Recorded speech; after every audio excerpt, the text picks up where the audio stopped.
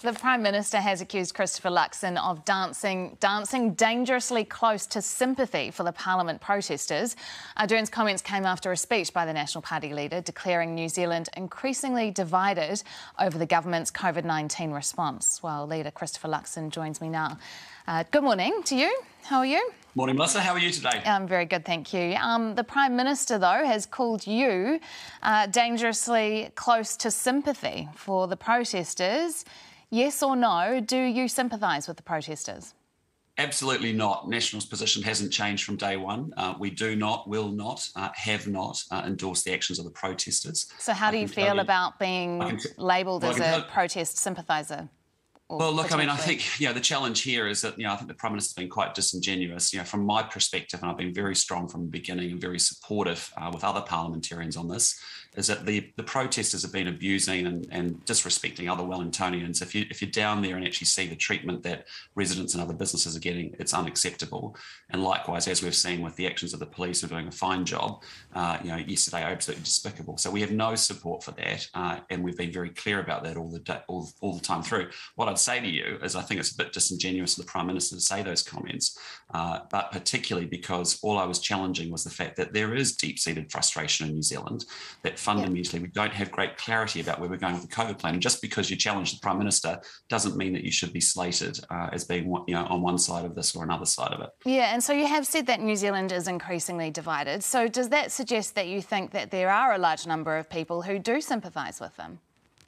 Well, you have heard, no, actually, I think outside of people don't accept the protesters. Put that to one side. That behaviour is totally, utterly unacceptable. But outside in the rest of New Zealand, as I travel up and down it, it's very clear people are immensely frustrated. Law-abiding New Zealanders who've gone off and got triple vaccinated, done the right thing, followed all the rules, but are really, really confused and lost and frustrated about where we are. You heard it just now with a small business person trying to work out how they navigate red traffic light settings. I was in Queenstown meeting with tourism businesses that are literally going to the wall daily at the moment and have no clarity as to when we're going to get tourists back in the country. Businesses yesterday that I was with that cannot get RAT tests, people who've got their kids that come home as a close contact and can't get a rapid antigen test. We've been talking about these things for a long time, and the pathway and what comes next isn't really clearly spelled out. The Prime Minister actually did a good job in 2020 laying it out and being a very clear communicator. But since then, it's been a shambles, and people are frustrated and they're lost. Yeah, so we have just heard from Hannah Reid from Bowl and Arrow, who says that basically if she closed her doors, then they'd be entitled to the business support. But what she said is that she called on Grant Robertson to drop the close contact restrictions. Would you do that? Well, I think, the problem you've got is two sectors that have been really structurally challenged, hospitality and tourism. Events have actually had some support. If you're a DJ, you're sort of okay, but if you're actually in hospitality or tourism, it's really challenging. The definition of close contact needs to be really, really tight. But more importantly, the biggest thing that would make the difference, and I know I've been banging on about it for weeks and weeks now, is rapid antigen tests. Because in every other country, developed country of the world, you've been able to get a rapid antigen test from your supermarket or from your pharmacy, and employees can actually just test to work. You don't need to have a definition of a critical worker. You actually want all workers to be able to test to work. I think it's just all these frustrations that are getting in the way of stopping people to be able to get back to some sense of being able to live with this thing and to be able to operate with it.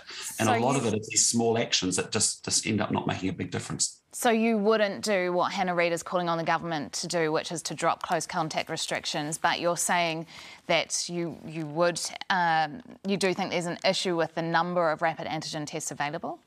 Isolation periods are getting in the way big time and are starting to disrupt businesses like Hannah's, and they're also going to disrupt logistics and supply chains as they are already. And that's because people just can't get a rapid antigen test and see whether they're good to go back to work. If you're asymptomatic and go back to work, good, get the test to go. And that's the problem, is we just don't have them here. We've got 7 million. We've only approved 7 to 9 suppliers. Australia's got 60 approved. They're still not happy with the volume that they've got, but they've got a lot more than us. And so it's just all these things that just means that we're just not prepared with the tool set that we need to be able to work our way through this next phase. And that's the frustrating part. That's what's driving people nuts. MIQ has been incredibly frustrating. But, why can't a returning Kiwi come back last week? Because we've got more cases in the community. We had 2,800 cases yesterday in the community, 15 at the border. Let's bring all Kiwis home. We don't have to wait to March. If they're tested and they're double vaccinated, they're as good as a Kiwi inside the country. So it's just being practical about trying to wake up each morning and say, how do you make this country work and how do you unblock it so that people like Hannah can get on with their life and others? I just want to circle back quickly before we leave you to the protest, and Winston Peters going and visiting and meeting with the protesters yesterday. What did you make of that? Well, that's a decision for him, and I just wouldn't support that at all. As I said to you, we are rock solid in opposition to the protesters. The behaviour down there has been utterly shameful and unacceptable. That is not how New Zealanders treat each other. If you're protesting on freedoms and you impinge on freedoms and you abuse, should he have met with them? He shouldn't have met with them, no. Okay. National Party leader Christopher Luxon, thank you very much for joining us this morning.